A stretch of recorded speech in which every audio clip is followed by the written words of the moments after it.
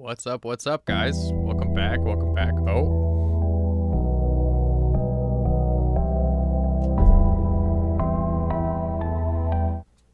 Hush, hush, hush.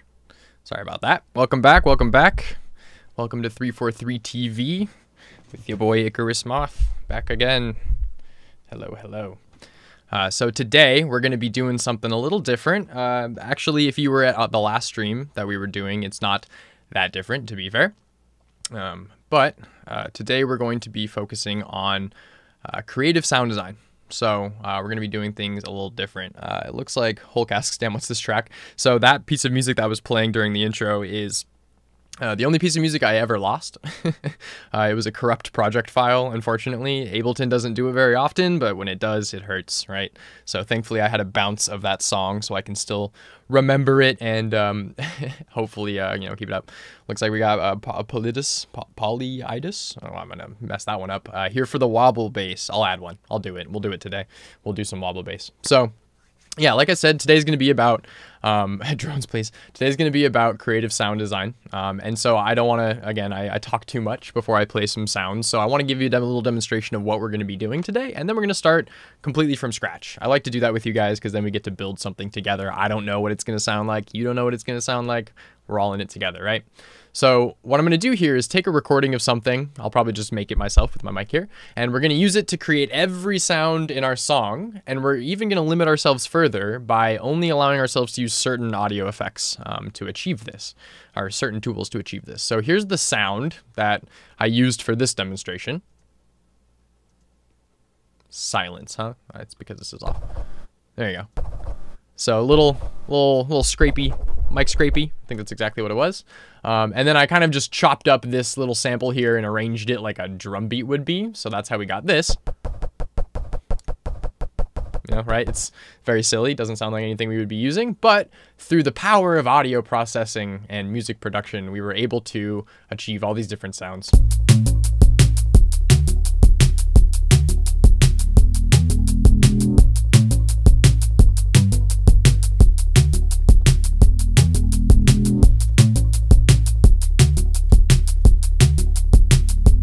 So none of that audio is synths. None of that audio is sampled from, sample packs or anything that Ableton provides for us. That all came from the little scratchy sound that we recorded in here. And even further, all we really did to get to some of these different sounds here is use three very important tools. It's EQ, saturator, and compressor. And for the most part, in that order. And so we're going to be doing the same exact thing from scratch. We're going to be trying to see how far we can get through a piece of music within the hour or so that we have together, purely just using some of these strange recordings, right? It looks like today we're having some interesting streaming issues, so I have a really long stream delay right now. So if you ask me a question or if I'm responding to you guys, I promise it will come. Just maybe have to wait a little bit longer if you ask me a question for me to see it and for it to get back to you. So keep that in mind. Looks like we're all ready to jump in. So I'm going to go File, Brand New, Project File. Let's not save that. And we're going to reduce this all the way down to just one little audio track. Now, while I'm doing this, just like how polyitis says he's here for the wobble bass, I'm going to throw a wobble bass in the song. So give me some ideas for stylistically where we might want to take this. The beginning is just going to be designing sounds because the majority of what we're doing here is sound design. But I want to put them in some sort of context so we can hear that they are actually functioning, usable sounds. So step one is to create a recording of something. I'm trying to challenge myself, right? So I'm not trying to give myself like a clap to start with or even a sample. I'm trying to give myself as close to nothing as I can for the most part. So it's probably just going to be a little bit of white noise. But, if we don't know, the way to hook up audio in our Ableton here is to open the preferences and make sure we have our audio input device selected here. Then we need a fresh audio track with the correct audio input chosen here. So I'm number 1, that's my microphone.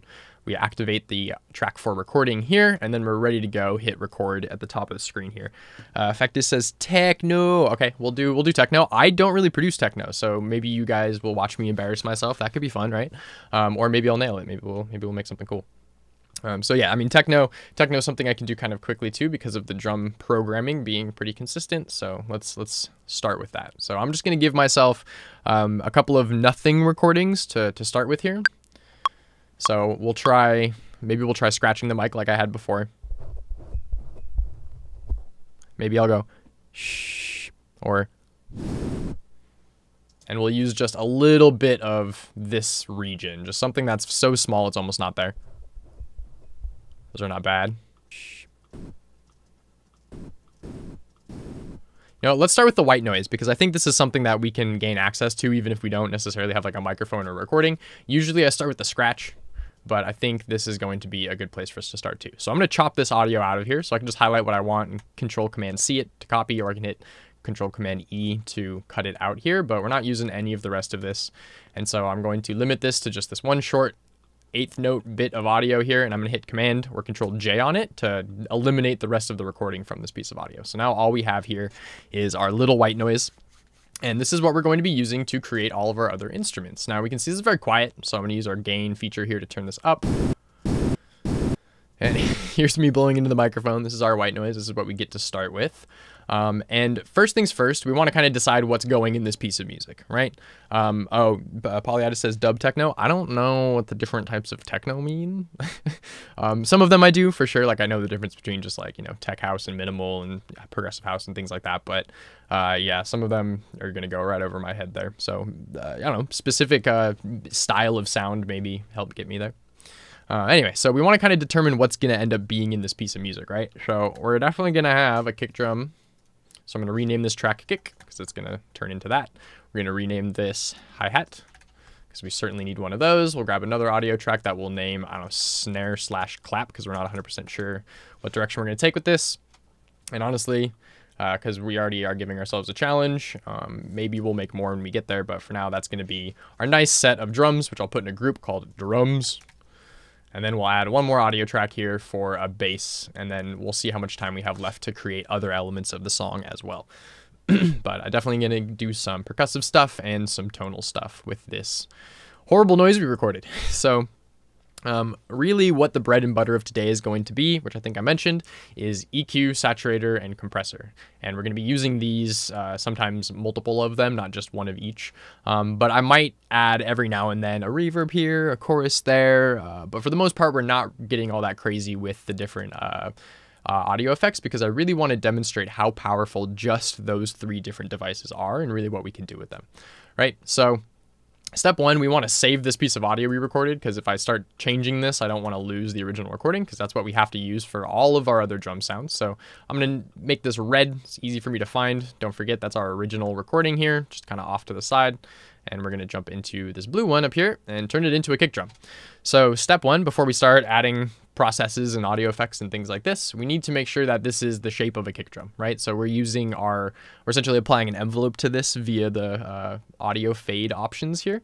And if we don't know what an envelope is, it's usually consistent of attack, decay, sustain, and release, give or take certain parameters depending on what it's connecting to. And we need to use that to shape our kick drum, right? When I think of a kick drum in the real world, it's a beater hitting a drum membrane and it goes boom, and it's very short and it fades to nothing very quickly. And so we don't want this kind of big, long, sustained sound. We want to create the shape of a kick drum here, right? So because we're going techno, there's 2 things that I'm going to do that if you saw my last stream with us, you'll maybe remember. I'm going to get rid of some of the fade at the beginning of this sound and move the start position over so that I catch a moment where the waveform is actually kind of going off the line here. I'm also going to make this shorter and use the fade on the right to create kind of this, fade out. But I don't want this to be too long.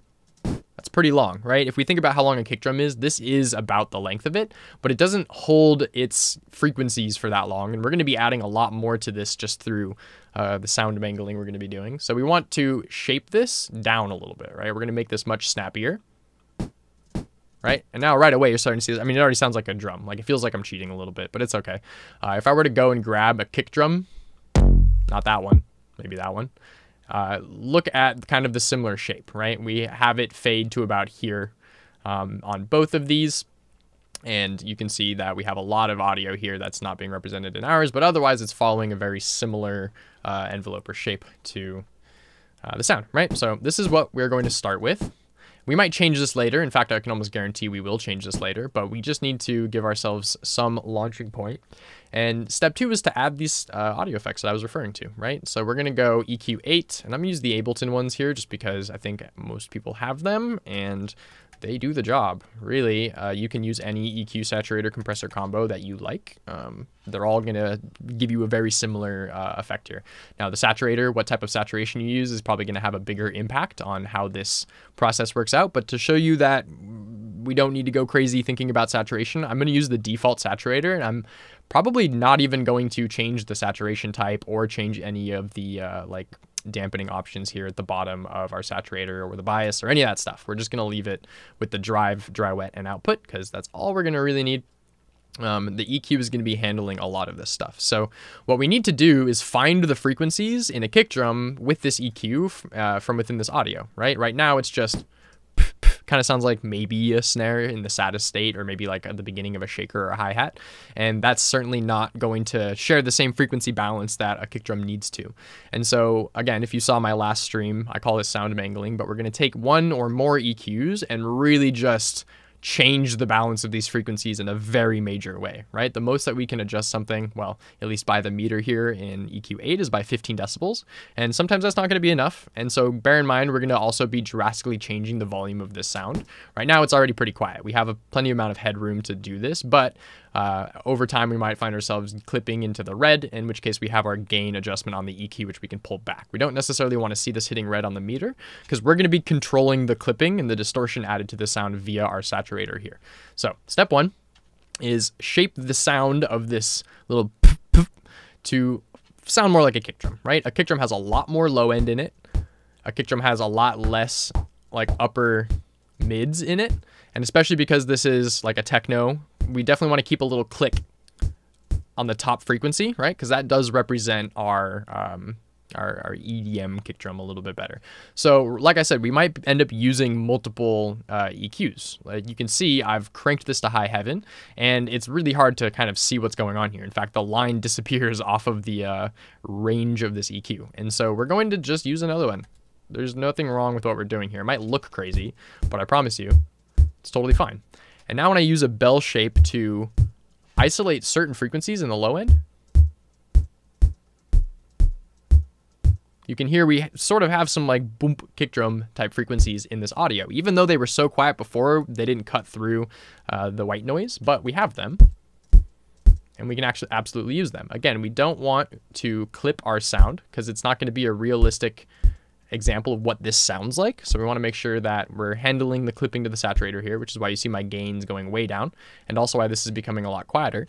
But if you remember what I mentioned before, our saturator is going to treat the signal way differently when we change the balance of frequencies, right? So we're telling the saturator what we want it to focus on when we end up getting to it. So we'll set this in a way that we think is going to work out, and then we'll probably just end up changing it later. I might even cut stuff under 10 hertz, because right now we're really cranking up the volume of all those frequencies. It might be a little much. And again, just kind of keep doing shaping. I don't want to spend too much time on this, because again, you know, we have only a little bit of time in this stream for me to demonstrate this stuff, but I'll do my best to do this quickly and still get a good result.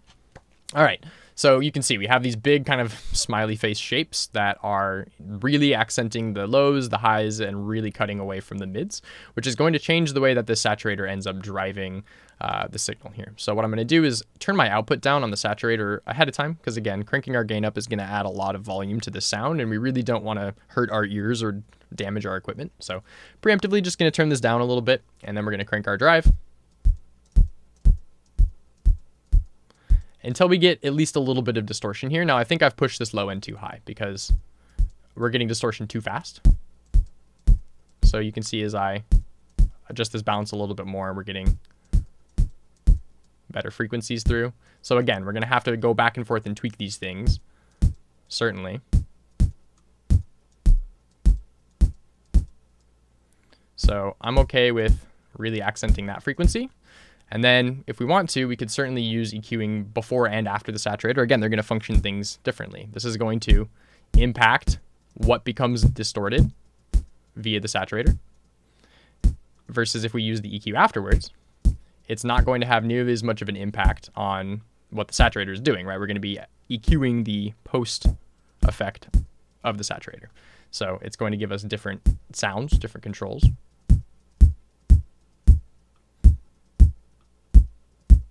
I can start to find some of these lower frequencies that are really required for a kick drum to be effective in what it is. And again, you see me going wild with these EQs. So there's 4 on here already, and they all have pretty crazy shapes. There's nothing wrong with that. You know, don't let anyone tell you what to do, what's right and what's wrong. Oops. I certainly don't necessarily need to be stacking EQs like this because I still have leftover bands from some of these other ones, but it does make things a lot simpler. And we also have our scale here. So if I think something's a little too much, I can just walk the scale of these back a little bit on our EQ, and that will also help reduce the intensity of some of these effects.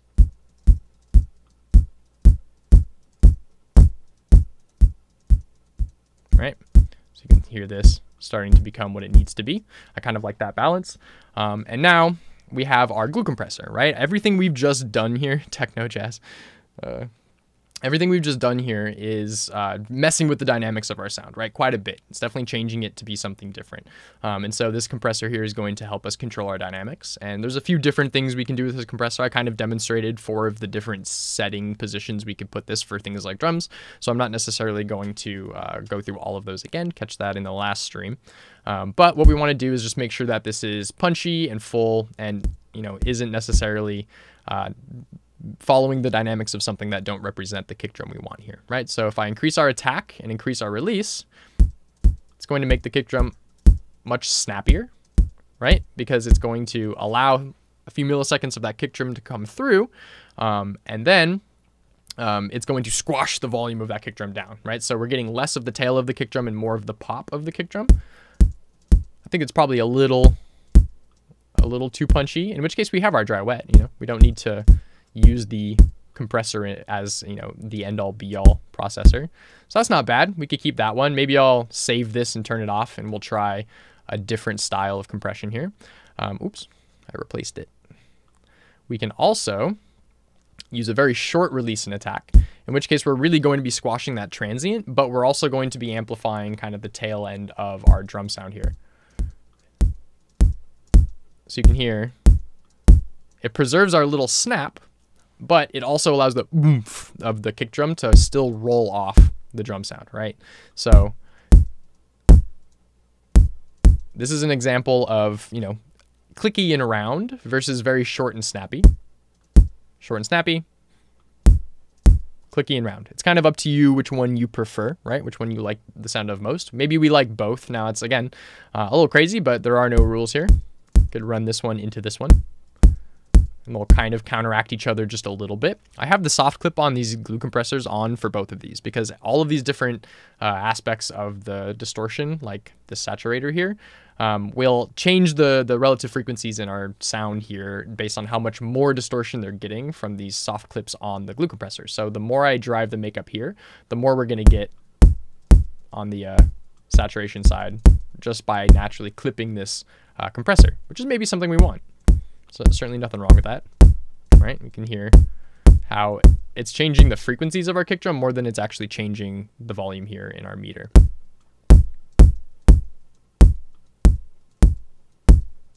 And then we also have our gain adjustments here on the EQ. So there we go.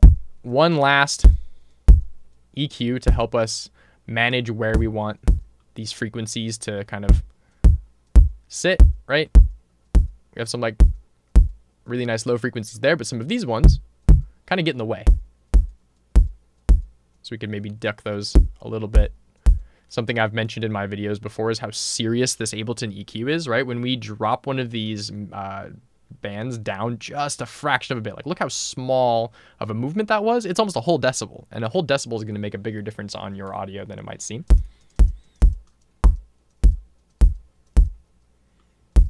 And if we needed to, if there's too many frequencies in this, which they're not, we could use these notch filters.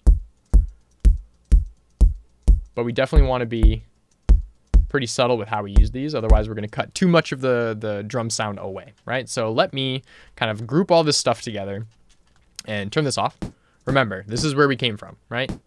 It's just like a little white noise into the EQ here. And so with all of our different effects, we've certainly kind of created a kick drum, right? You wouldn't necessarily know that it originally came from me scratching into the microphone. And there's certainly other effects here that we're not using, right? That we certainly could, right? Ableton has some drum processing multi-tools like the drum bus We have Corpus here, which would allow me to inject extra frequencies into this kick drum. We have Resonator, I think is what it's called, which I could use to turn this more into like an 808. But we could do all that with the EQ, right? If I go into one of these EQs here, before the saturator or around the saturator, I think I just replaced that again. And we take a very, very sharp bell like this. And when I say sharp, I mean sharp with this resonance, and find an 808 or find a low end resonant here. You can hear that's turned into an 808 already. You can even get real specific and make the EQ bigger so that you can use the box in the bottom left of this. So double click on the grid to get this. You get the box in the bottom left that shows you the pitch of wherever you're hovering over. So you can kind of specify like, oh, hey, I want an 808 playing an E note. So you can hover it there.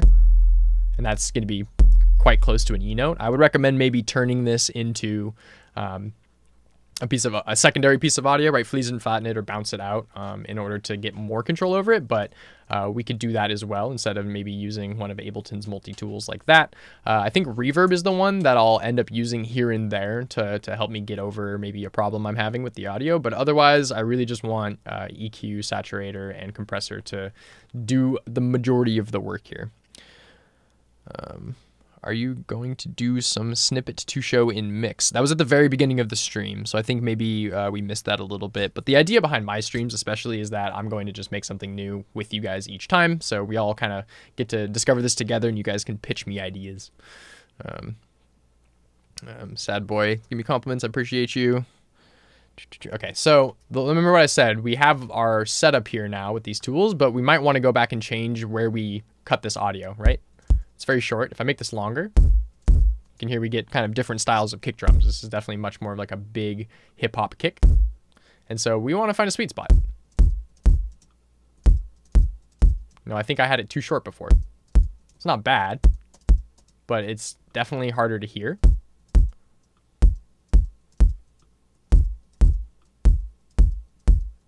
Than something like that has a lot more of like a, you know, tail that kind of fades out and gives us a little bit more to hear. So there you go. I like that. And we decided we're writing a techno song, so I'm changing my genre, or my beats per minute to 122. Let's do 120. You can't make me speed up. I like the slow stuff. 128 is too fast for me. All right, so here we go. We got our kick drums here, right? Again, we might go and change these a little bit when we get some other drum sounds in here. In fact, I can already tell you right now that there's a tone in here that's a little bit too present, so we can use a sharp bell peak to find it and duck it.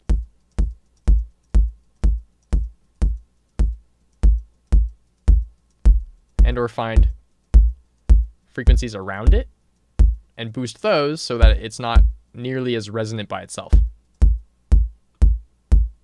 That's better. Okay, so I'm done tweaking and fiddling with this one. I think it's time for us to move on to our next drum sound.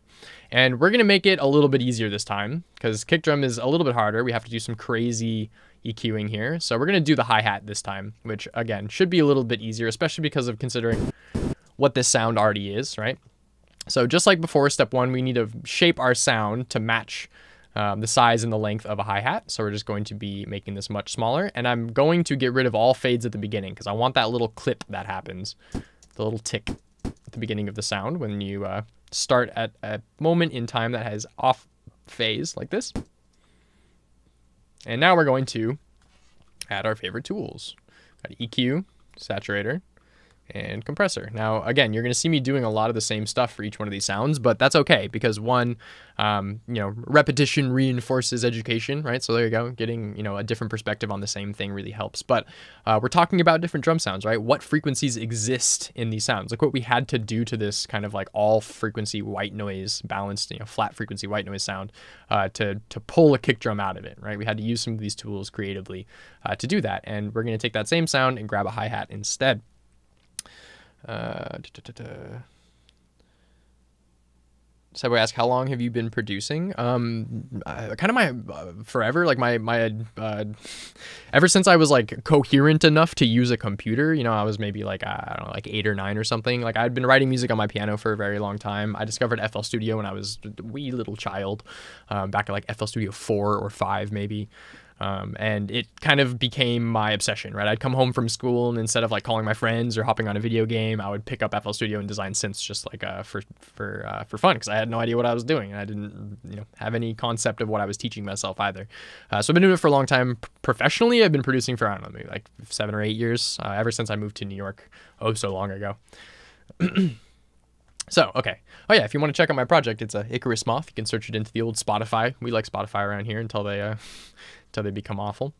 So anyway, we got to do the same thing with this hi-hat that we did this kick drum, which is identify the frequencies that exist in a hi-hat and remove this or strip this down to just those frequencies, right? So we certainly don't really need all this sub stuff in a hi-hat. And we need a lot more high end, right? So we're going to use this to pull those higher frequencies out of the signal, but then we have all this like crunchy stuff in the middle, which is too much. So I'm gonna use a notch to separate the kind of impact of the stick on the hi-hat and the actual tss of the hi-hat, right? So there's a lower frequency, which is the impact, and then there's a higher frequency, which is kind of the splash part. So I move this too low. That's not bad. We can kind of fix it even further with more EQing. Because again, this shape is crazy. It's really hard to add more lines to this shape, at least if we're going to use our eyes to help us kind of determine frequency adjustments and amounts. Should be using our ears, but it's just going to be easier to see it this way. So with hi-hats, I like to highlight a couple of different frequencies in the high end with peaks like this. I don't like to just do, I'm doing this full shelf on the left here just to get them higher. But now I'm going to identify certain frequencies in the high end that I like the sound of better for a hi-hat, while simultaneously kind of fixing some of these other frequencies. Now look, we have all the subs still because the Ableton EQ isn't perfect, so maybe we'll just add a secondary cut. Nothing wrong with that. And honestly, this sounds pretty good to me. It only took us 2 this time instead of, all the ones it took for this. But they're more drastic, right? We're doing a lot more cutting than we are boosting. So now we're just going to drive this a little bit. We don't necessarily need to. It already sounds like a pretty solid hi-hat, but the reason why we might want to is because we have less frequencies in it, just it being a raw recording, right? When we drive this, we are adding harmonics to it through the power of distortion. And so it's just going to make it a fuller sound, right? So maybe we'll drive it a bit and pull down the dry wet. I used the wrong compressor here. We're going to go grab our glue compressor. I like the glue compressor for musical adjustments like this. Using the digital compressor is great for like utility purposes like sidechaining, but I like how restricted this is because it really forces you to use your ears to decide what's good instead of something else. Fact says use a vocoder. Actually, a hi-hat would be a really good opportunity to use a vocoder because it has the default noise mode, right? That's going to inject noise into whatever you add it to. And so you can hear with it versus without it, sounding even more hi-hat like, right? So yeah, if I was using a slew of audio effects here, I would definitely be using this vocoder. And maybe when we get to our snare drum, I might end up needing to. But again, I want to show the power of just these 3. So we're going to try and see how far we can get without it for now. So again, we just got to adjust our dynamics here. I want this to be a little bit snappier because it is a hi-hat after all. So maybe we do an attack of 10 and a release of like 8 or 1.2, which will add a little bit of a click there, make it a little bit punchier. And then lastly, we're going to add one more EQ just to make sure if there's anything we added that we don't want, we cut it out. A saturator like this, even if we're cutting out the low end ahead of time, is going to add a lot of low end back, right? We have all this sub stuff down here. And it's barely audible, but we don't need it. Especially for a hi-hat that we're designing like this, we can probably walk that up.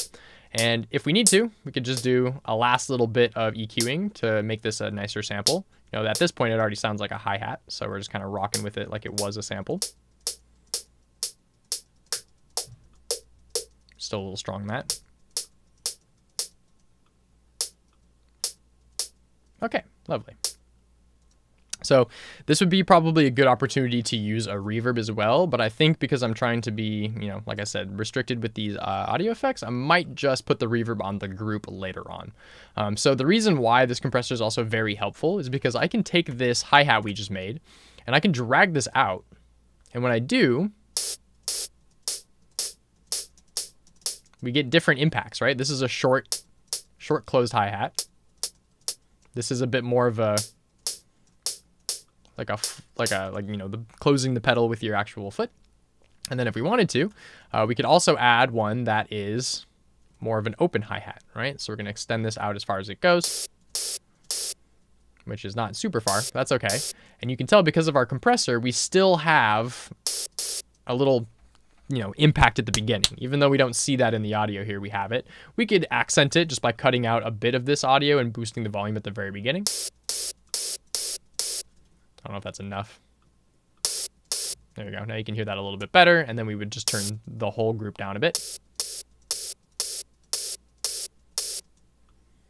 Cool. And this version of the sample would probably want a different EQ. So there's nothing wrong with us just duplicating our entire track here so that we can adjust this a little bit, because that sustained one has too much of this low end back in it, right? So this would be a good opportunity to change this a bit. Plus, you don't necessarily want all your drums sounding the same, right? You hit different drums differently. They're different sizes, different materials, things like that. And so we're going to want two different sounds here, right? So there we go. Now we have 3 hi-hats just pulled out of some of these different sounds here. So I'm going to call this one open, and we'll call these ones closed. And again, we might change this a little bit later, but I'm just going to move these to a kind of normal 8th note pattern for our drum beat here. Maybe I'll put an open one on the upbeat, which I didn't consolidate together, so I should probably do that. And now that I have it like that, I can just move it onto the same. Wait, no, I'm sorry, I can't, because we did an EQ change. There we go. So let's balance our volumes.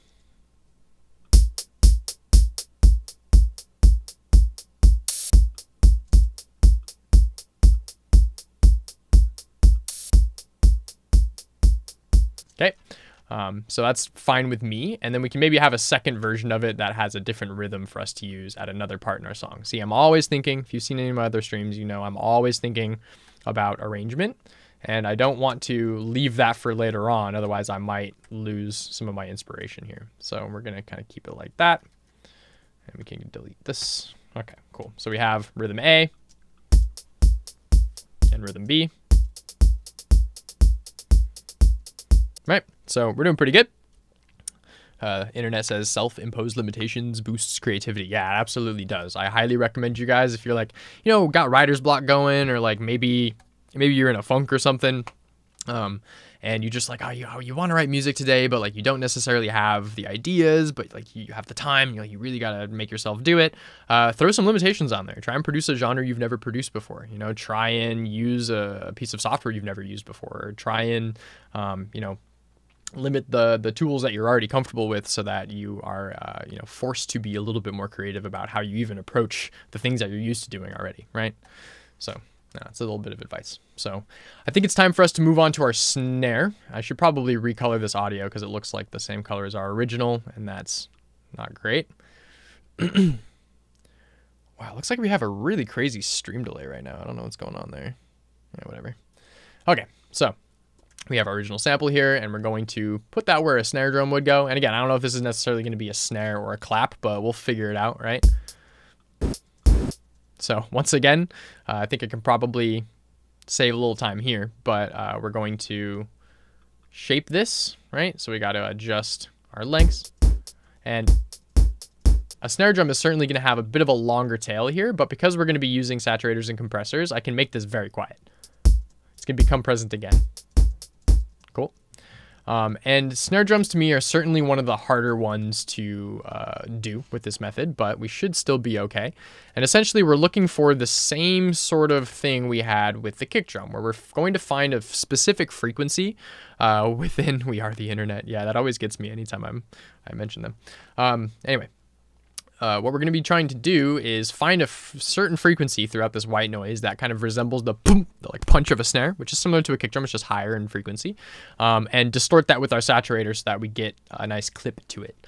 So one thing to consider is we probably want to do the same thing with the beginning of this audio. It starts silent, right? We want to shift the start position over so that it starts somewhere. That's going to give us a little click, which is going to help us, you know, make this a little bit more full frequency. And for now, I'm just going to solo this, and then we'll make some changes to make it blend into our other drum sounds nicely.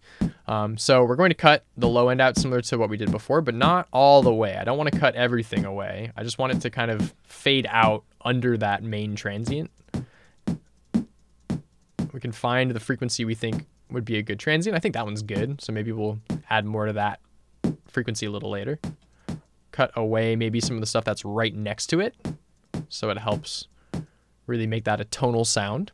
And then once again, we have a lot of mids that you don't necessarily get from these drum sounds, and then we don't have enough high end, especially for the genre of music that we are creating here. So I think that's a good starting point. Let's throw one more EQ in here so that we can continue to shape this sound in a way that we need to. So we can use the resonance of this low pass filter, or this high pass filter, excuse me, to help boost that low transient point as well, without cutting too much of what's underneath it. And now I think you can even hear doom, doom, doom, doom. We have a bit of tonality to our kick drum, or sorry, to our snare drum. And we're going to use that. We're going to use that to our advantage to create that punch and that pop via our saturator and compressor. So there you go. Again, snare only took 2 EQs this time. You never know. You're just going to have to keep working with it. If you're not there yet, add another EQ. Nothing wrong with it, right? We're also not clipping here, so I don't need to mess with our gains too much. And listen to what happens when I drive this now. So output down a bit. Right, boom, boom. We have that much heavier electronic snare sound. So I'm going to add one more EQ so that we can really control what distortion is being added and where it's coming from, right? So you can see this heavy dip on the bell having a big impact on how our saturator distorts the signal.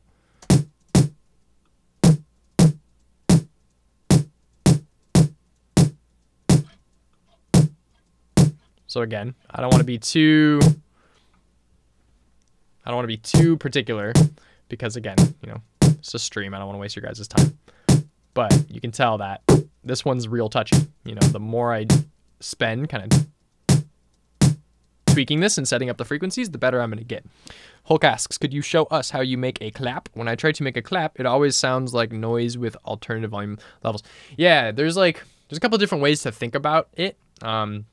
If you're looking for like the 808 clap just sounds like white noise, right? It's going to sound kind of similar to the snare we're making now a little bit.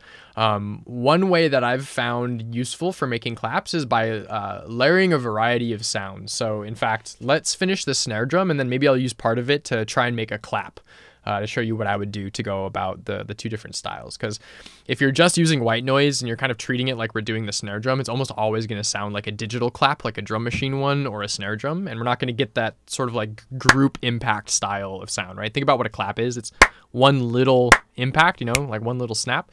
And part of what makes a snap sound good in music, it's not one hand snapping. It's 2 hands snapping off each other, right? Snap, snap, snap, snap. It's like there's 2 and they're not at the exact same time. And it's that kind of like straddling of the downbeat that a clap and a snap can do that really helps it feel like what it's meant to. So yeah, we'll try that. We'll see if I can add a clap to these drums. We're doing okay on time anyway. And honestly, our snares sounding pretty good, relatively. So one last little kind of run through here to clean up anything I think we need to.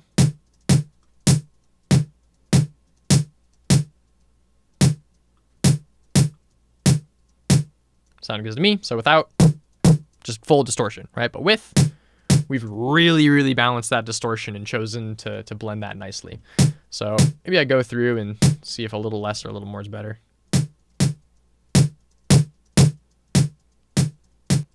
You know, it depends on the genre of music you're creating. So there you go. And then once more, I don't necessarily think we need an EQ in between here. Maybe just to help kind of shelf this low end down. That is not super necessary, but we don't want to cut it all away. Maybe just a little bit more of that room sound. Get rid of that. Okay. And now we're going to control our dynamics. I don't think I need to explain this one. For this one, I think I'll go up higher on the attack and shorter on the release, which is going to add a nice amount of like punch to the snare, but also allow that tail to kind of maintain itself.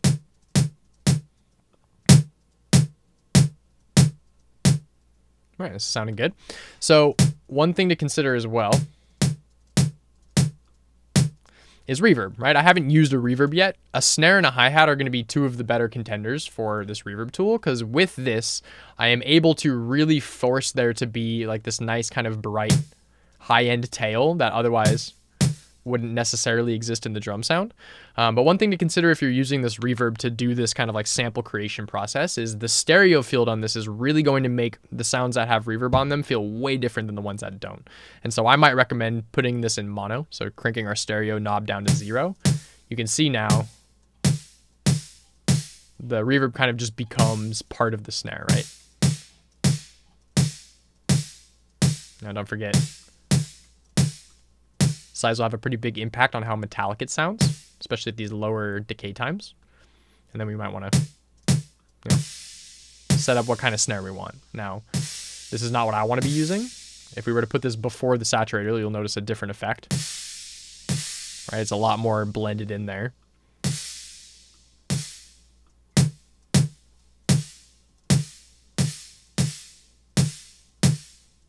So maybe if I was going a little bit more like dubstep mode or future bass mode, that would be a good addition for us. But I think because this is house music, I think I can probably just get away with putting our reverb on the whole drum group and just balancing it and creating a nice little like room sound with this reverb so that it feels like these drum sounds were recorded in a studio, right? We made them with microphone scratchy, and so they're going to feel a little bit weird and disjointed, right? But that reverb there really helps them kind of be part of the same space. Cool. So snare is sounding pretty good. Again, now that we have everything in context, we might want to go through and make some slight adjustments.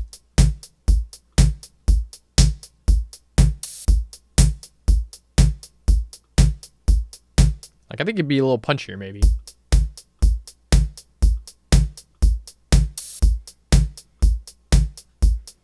Okay, so I'm having a problem with my open hi-hat. I don't like that it doesn't extend all the way to the end there. So, you know, what's to stop us from warping this? We'll just do it. We'll just do it. We'll just warp it.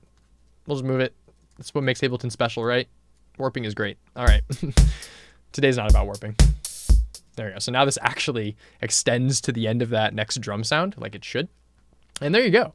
I think we did an okay job with these. Certainly one thing we might want to do to help bring them all kind of closer together is highlight all these tracks, turn it down, so that relatively we're not sending a clipping sample into this reverb in this group.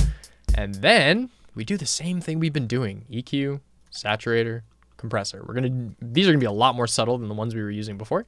But again, filters that cover the whole track or the whole sound, group of sounds, help make them feel like they're part of the same unit, right? Helps push these things a little bit closer together. Makes it feel like they were coming from the same room, same space, same microphone, same recording.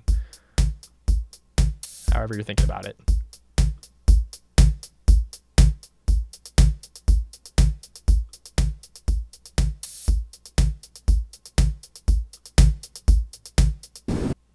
There we go. There's our original sound. So not to forget, this is what we started with, right? And we've ended with some nice drums, right? They're a little quiet relatively, so we could probably go through and fix that with some processing. But again, I'm not going to use any of these fancy multi-tools. We're just using the 3 goats and maybe a little bit of reverb here and there. But again, I've got this on 5% dry wet, right? It's like it's there, but it's barely there. All right, so like I said, I'm going to try a clap, and I'm not going to spend too much time on this. And the way that I'm going to do this is just by recording one of our snare drums into another audio track. So I'm going to select our snare drum on the input. I'm going to hit record here. All right, so there we go. We have one of our snare drums here. Okay, so actually, you know what? No, let's start from scratch. We don't necessarily need to do as much for this clap. It's going to be a little weird though, and it's probably going to take multiple tracks. And this is kind of what I mean about it being more of a challenge. We want to create a bunch of really short, snappy sounds that are all different frequencies and all aligned kind of different locations. So I'm going to use multiple audio tracks here, and I'm going to group them together so we know these are all the clap, group within group. It's a really good Ableton 11 thing, or maybe even Ableton 10 was allowed to do that. I don't remember anymore. All right, so very short sound, right? Super short. And we want this to be kind of resonant in the mids and the high end. So we're going to cut out the low end and find like one of those kind of, you know, clap frequencies.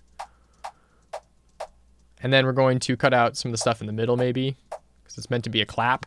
I mean, saturator is a little bit optional here because we could put this on the group as well. It's not necessarily going to help as much.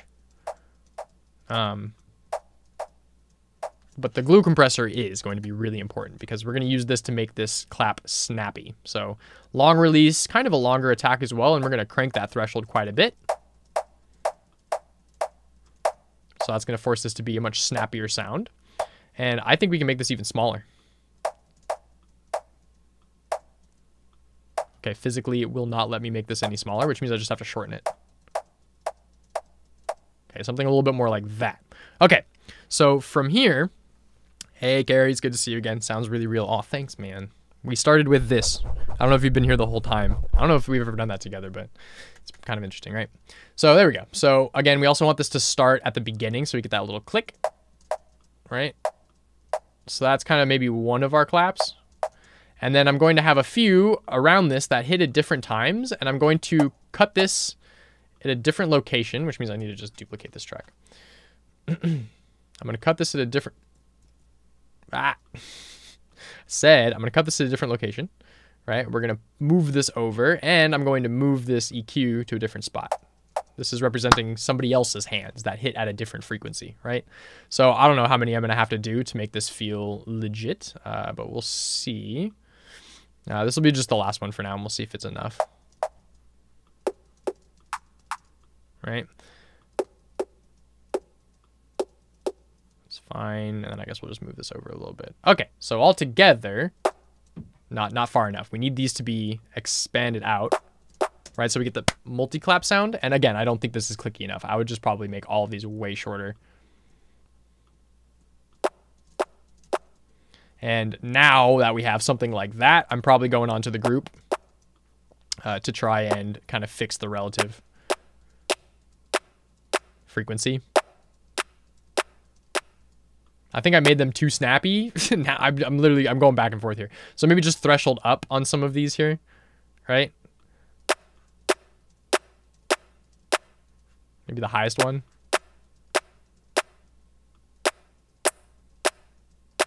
You know, we got the same stuff we could do. You know, reverb is going to help a lot with the clap sound. But I would do very, very short. Very small. Kind of like that. And then if we need to, we could also compress it all again. Again, we don't necessarily have to be going this wild with our compressors. But it's not so bad, right? That's clappy enough. And what's cool about having these three separate is, I mean, one, we could go and change the pitch of this audio. I've not tried that on any of these different sounds. Up, down, whatever. It's different sounds, right? But we can also change the order and the placement here. So if I was going to use these in context, right, maybe that's the first one. Copy it into the space for the second one. But for the second one, maybe I swap these. So maybe this hits early and this hits late, which gives us this versus this, right? Maybe we have one over here that's a little different where this hits late, or on time. I mean, this hits early, this hits on time, and then this hits late, and then we'll do the last one, which will flip this. And this simulates this idea of like, oh, this is real people really clapping in a space, right? This is not necessarily just one sample repeated. It's meant to kind of feel a little human, right? So if we play this, I'm going to take away my snare so we can really hear what the clap sounds like in context. It's loud.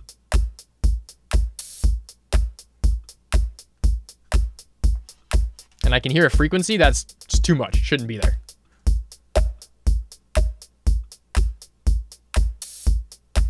There we go.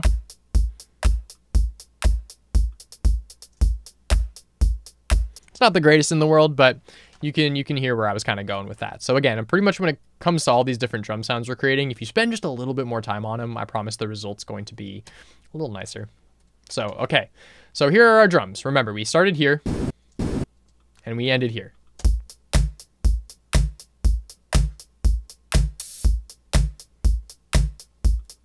Now that we have claps, I can kind of add them as rhythmic extras, right? So we have a little bit of variation in our beat here.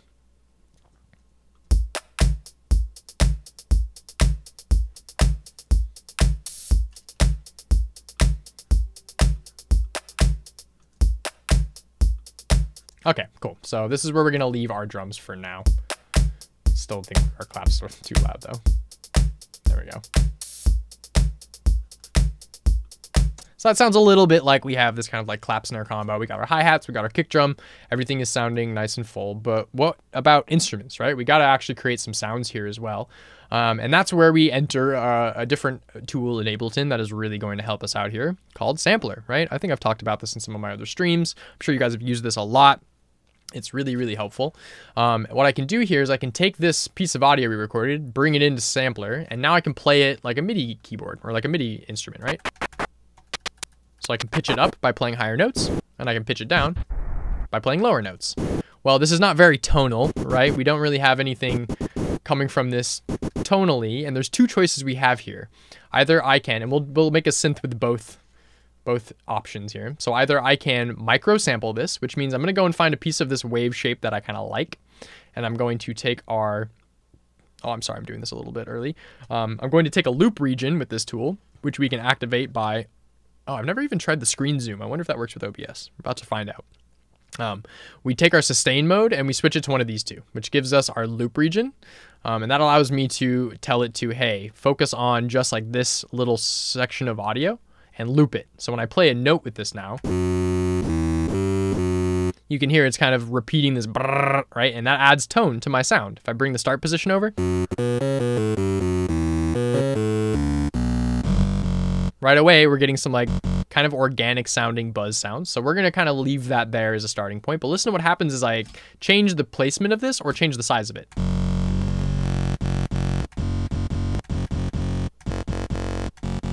It stays the same pitch because it's the same frequency regardless of where I put this. But it changes the actual sound of the wave. If I change the size of it,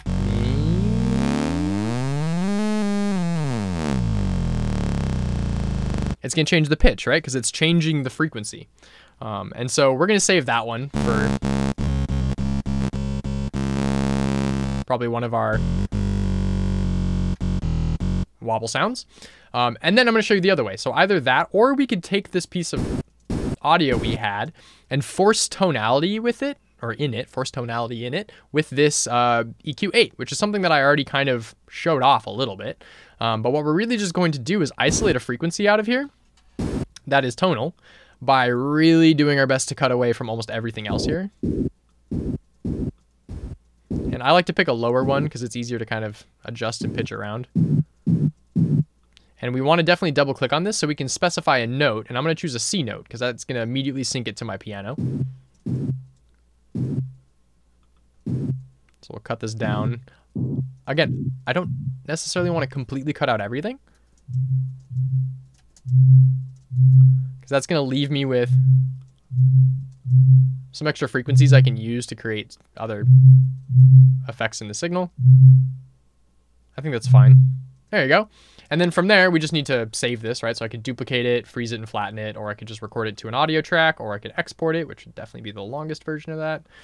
I can delete these now that we have that in audio, and you can see it's got bigger, right? And it has shape to it, which means we can use that to our advantage when we throw this in the sampler. The other thing I want to note is, look, I'm going to throw a tuner on this, like the Ableton Audio Effect tuner, and I'm going to play a C note on my piano, and there we go, we got a C note. So there we go. This is kind of like a sine wave, which actually gives us a lot of control over what we turn this into, right? So maybe this is going to be like our deep house bass. We'll start with that. So I'm going to move this to where the line kind of intersects. And then we're going to use some of the adjustments we can do with Sampler here to add some texture to this, right? We don't necessarily need to use Sampler. Again, if I wanted to stay true to my my restrictions today and just use EQ, saturator, and glue compressor, we could do that as well. If I were to drive this with the saturator, we're going to add harmonics to it, right? Look at what the sound looks like on the EQ before driving it, and then look at what the EQ looks like after driving it. Right? We have teeth of the comb now. It's not just one pitch here, one fundamental. It's a variety of them.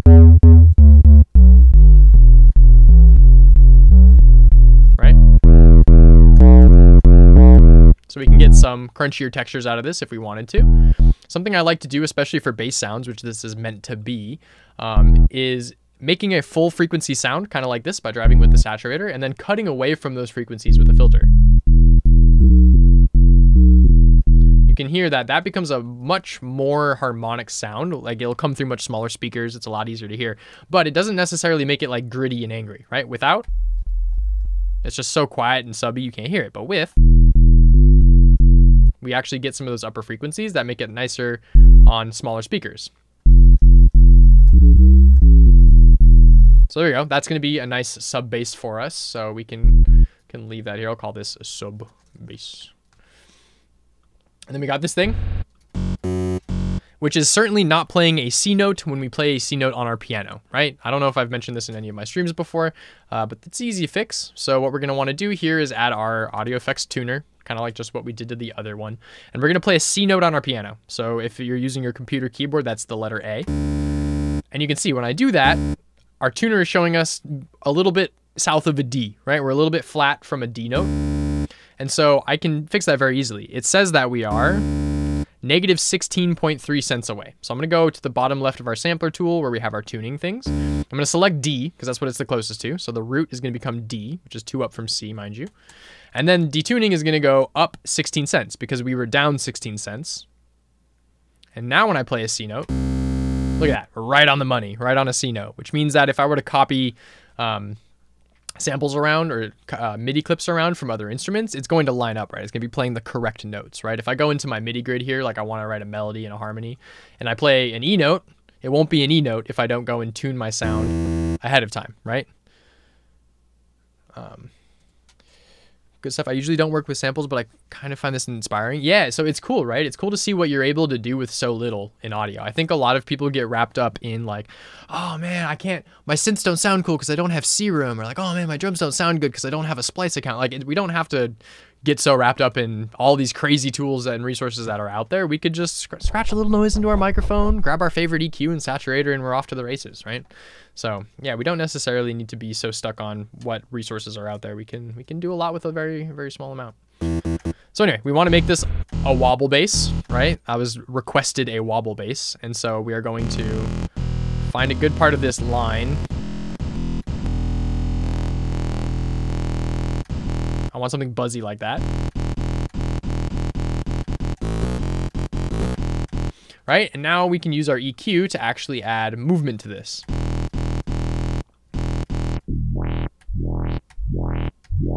Right, so I'm staying true to my restrictions, and I'm forcing myself to do this with an EQ. But there's something cool I want to kind of show you about why I'm doing it like this, because I can now add a saturator at the end of this EQ and drive it, kind of similar to what we were doing with our other like 808 sound up there. But now the placement of my cutoff filter here is going to have a huge effect on the saturator.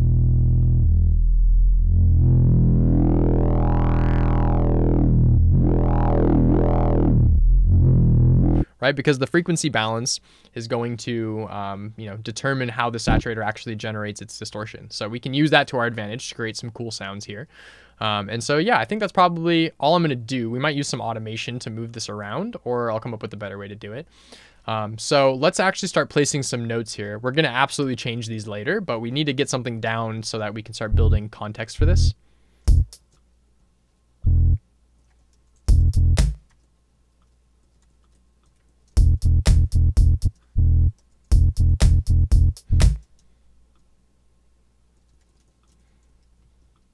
And we'll have it be kind of this sort of like swung house, sort of like techno style bass line here. So I'll shift these a little bit off the line so that they're not, fully in time, a little bit syncopated. Right, and we'll just kind of loop this, and we're gonna add, ooh, I hit the wrong button. Streamer window, he showed it. Okay. So we're going to add some variation to our cutoff here so that our saturator does different things, right? Because without the EQ,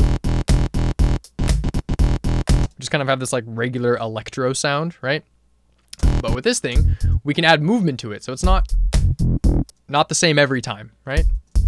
So we'll pull open our automation lines with this button up here, and see if we can add some cool shapes to the frequency position that really affect our saturator here.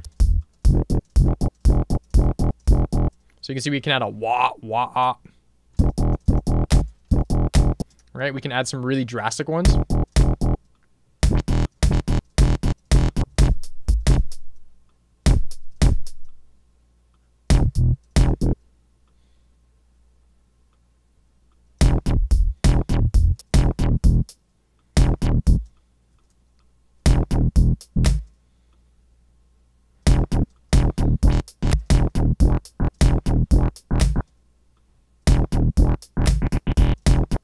And we'll just kind of copy this and make some slight positioning adjustments here because I don't want to take too much of our time, of course. Icarus Moth sample pack forthcoming. Maybe. So Splice would be the place I would probably want to put that. And they were kind of like rolling back on their artist packs a little bit because they got inundated with so many requests. I do actually have a sample pack on Splice that I created. It doesn't necessarily have my name on it, but it's called Weekend Gloss. So there you go. Self-plug. Go buy my sample pack. Will pay me directly to my bank account. Appreciate it. So there you go. We can see this has movement now. I shouldn't have gone all the way up with these ones. It's a little crazy. So we can walk them back a bit, and I'll copy this over. And now we need to find the right way to use the saturator. Now, one thing to note is we have full sub going through here, and we have a separate instrument that's meant to kind of handle sub.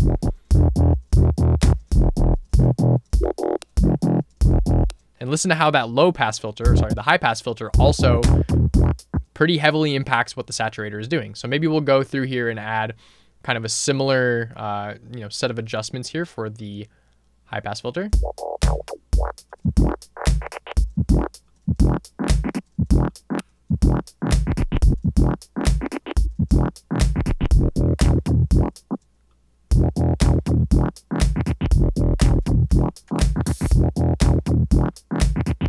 So look at what our EQ is doing. It's like dancing, right?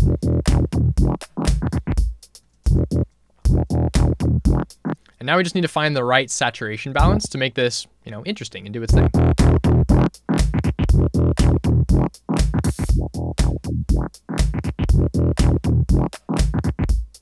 And I kind of like that, but at this point we might want to just try a different type of saturation, right? I said I was maybe not going to do this, but especially for tonal sound design, you can get a lot of really crazy stuff with this. So we're switch it to Wave Shaper, open up our wave shaping options over here with this drop-down menu, and this allows us to go a little wild.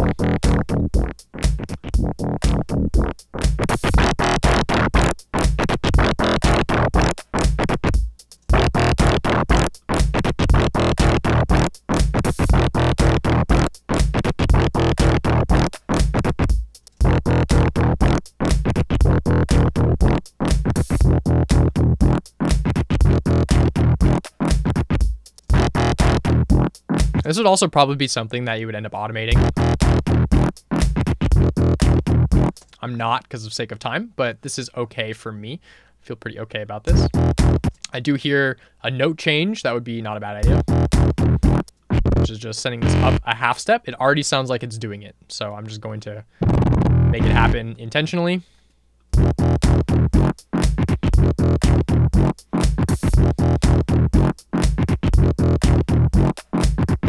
All right, so there we go. I'm just gonna let this loop, and we already have a nice sub bass, right? So I'm gonna throw one more EQ over here at the end of this and just dip the lows a little bit. I'm not cutting them away, but I wanna make a little bit of room for our sub bass here. And there's nothing wrong with me just copying this MIDI right down into it because we know it's the correct note already. I just need to make sure it's the right octave. It's not. It's too high, right? So there's our sub bass. And maybe we should actually have it be long. So in fact, I can hit the legato button here if I want to. And that just gives us these really long sustained notes. Sub bass is already moving on its own anyway. It's a really solid sub bass there. Might actually save that one for myself. All right, so maybe we have this extend when the actual beat comes in. And how much time do I have? Okay, so I'm going to do one other thing and then we'll add a tonal instrument and then we'll just kind of probably call it because I don't want to just spend too much time here. So we are going to group these together and I'm going to add an auto pan. And this is something you guys might have seen from me or from other people, but we're going to use this to pulse our drums with the the pattern of our kick drum, right? So instead of having to go crazy with a sidechain and a compressor, since it's consistently on the pulse, all we have to do is increase the amount of our auto pan here, turn the phase down to 0, so it's not actually panning things anymore. It's just a volume modulator at this point. Sync it to the speed of our song and choose quarter notes, so 1/4, and then set our shape to a downward sawtooth and invert it, so it's an upward sawtooth. And now, if I have this at 100%, you'll hear it kind of pulsing a little bit with everything going on, and that's going to help our drums cut through these sounds. Because right now it's too loud.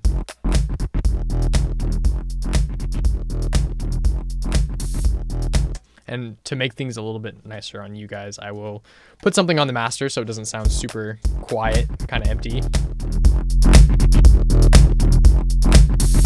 There we go. It's a little nicer, right? Okay, so let's make one more sound, something that's a little bit more tonal.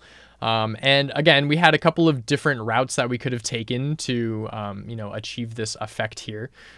We have the micro sampling, and we also have the tonal shaping here.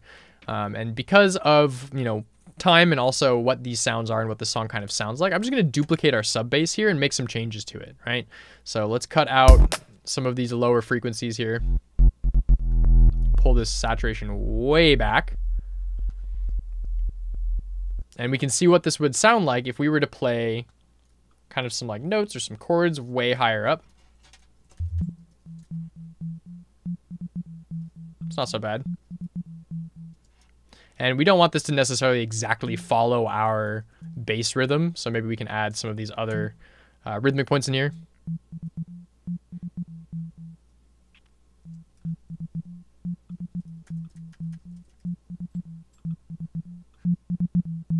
Cool.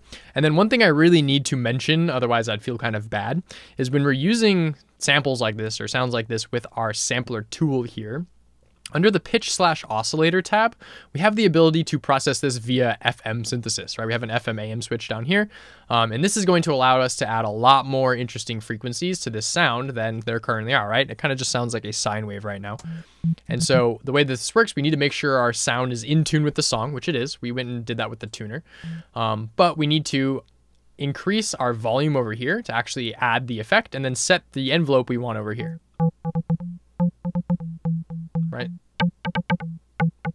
So you can hear that's kind of adding this sort of like wood block sound to the instrument, which is also really cool if I play this low. Right? Might add a little bit of a release here.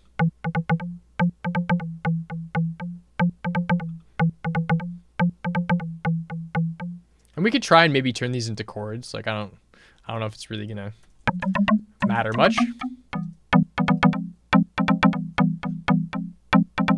I kind of like it. We'll keep it. Why not? And notice this is in the same group as our auto pan, so things are still pulsing. We kind of like that.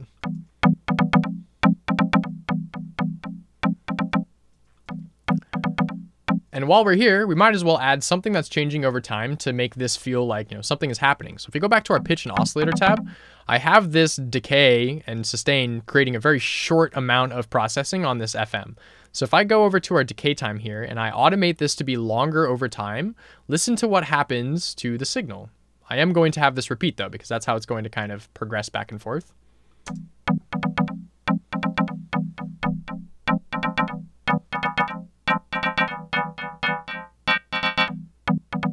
Right, so we're pushing the amount of frequencies that stick around in this for much longer.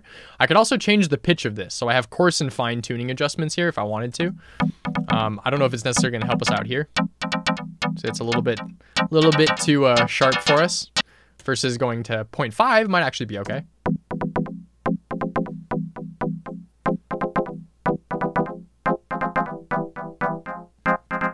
Right, that's fine. I prefer 1 though. I think 1's sounding really nice for what we're doing here. And then to cap us off, because I think this is probably where I'm going to have to end us, we're going to do a very similar automation that we were doing with the FM processing in our sampler here with the reverb. So we'll have it start with a little bit, and then over time, this dry wet will become more intense. So maybe up to about 50% here or so, maybe even a little bit beyond that. And we'll have the decay time become more intense, which is going to make this start to become way more techno-like. Again, I told you I don't know what the heck I'm doing. Ooh, kitty, jeez. I don't know what I'm doing. I don't make techno music, so if this sounds way off base, then let me know. But all right, here's our song. And again, do not forget, especially for those of you who just tuned in, every single sound in this song, no question, no excuses, came from this. Me blowing into my microphone, right? That's all it was. So I'm going to do the slightest arrangement so that we can actually hear this stuff kind of coming in over time. I'll play it back for you, and please type any questions you have in the chat so I can get a chance to answer them before I end our stream for the day. So I think we could start with our bass line and our synth, and then when the drums come in, we'll have the actual bass be here. So we'll have it be the smaller one, and then we'll have the rest of the drums come in. And I only want the kick drum to start the song off, right? So for this whole section, we have no drums. And then for this section, we only have, actually, maybe we do just claps in the beginning. We have no other drums than that. And then for this one, we have kick and clap and nothing else. And then things come in full and continue progressing. Okay, this is looking good to me. This is the original sound. I just have it muted, so don't worry about that. And this is what we've kind of put together here. So yeah, put your questions in the chat. I'm going to play through this, and then we'll call it.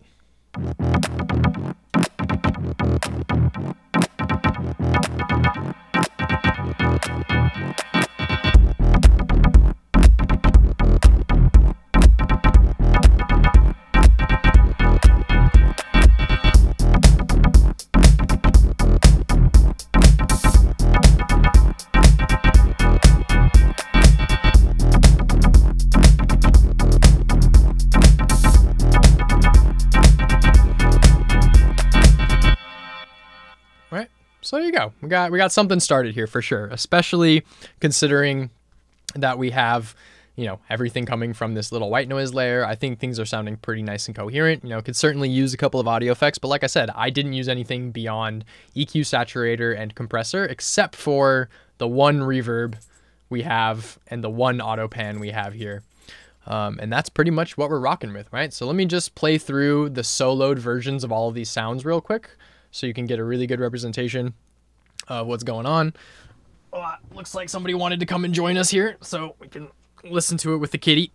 Oh, come here. All right, kitty likes house music. So we have our kick drum here. Right, so we were increasing the low end quite a bit, adding some saturation and some compression here. Look at all these crazy EQs for those of you who missed this. We have our hi-hat, which is cutting everything down to the high frequencies. Actually an insane amount of saturation, but we don't notice it as much because it's all high end. We have, oh dear, okay, caught. We have open hi-hat, which is the same processing with a higher cut so that we get less low end, right? We have our snare, similar, just crazy EQing and saturation and compression. We have our clap, which is 3 different sounds that are all playing a short little click, but they're a little bit shifted away from each other, right? So that creates this sort of like group clap sort of deal. And then we have our wobble bass, which was a request from one of our viewers here. This sounds a little messed up. I didn't quite nail this one. I think this is the one that's getting in the way of the song a little bit. Maybe we can fix it a little bit. I don't know. Then we have our sub bass, right, which is the same thing. It's essentially just a tonal piece of white noise that we boosted to high heaven with an EQ. We cranked our drive on a saturator and then cut away from those extra frequencies. So without the filter, we have this, but I don't want all that noise. And then we have our little deep house chord synth, which came from the same tonal thing, but we're utilizing our FM processing here in the sampler and also some automation on our reverb. Every single other audio effect in this thing is EQ, compressor, and sampler.